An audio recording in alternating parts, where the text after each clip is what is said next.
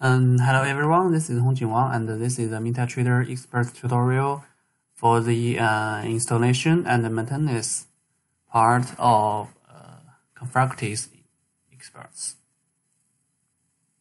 First, let's see how to install the original version, and open your Forex.com software and click the code base. You can choose any one of these just to open the website, and click MetaTrader 4 experts and sort by best.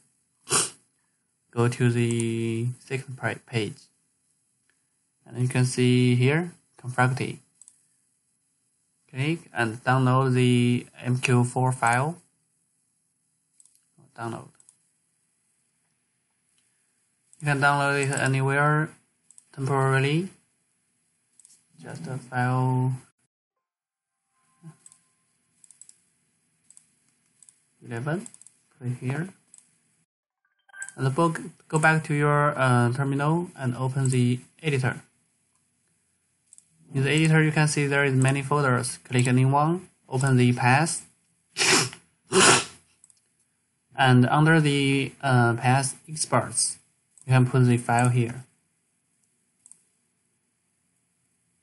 Experts, where is it? Oh, here. See, here is the 11, and we go back to our editor. This folder is here, and this is the file we just downloaded.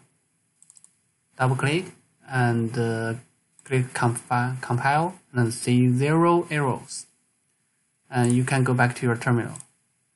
There should be here, experts 11 Comfracti. Double click, close, yes, and your experts work well. By the way, you should make sure, I have mentioned this in my former video, but I want to make sure you know it. You should click these two options, here and here. Okay, that's all. I finished our installation. And for the optimized version by me during my several sprints, maybe you can download the files through our projects through Bitbucket. Go to the experts EFTT, and there will be the Comfracti.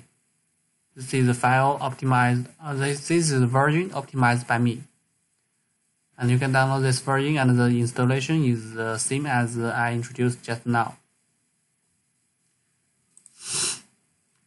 And for the maintenance, I think this is a very easy file, and we can just put it into a zip file, and this will be the maintenance, and you can keep this file original in here.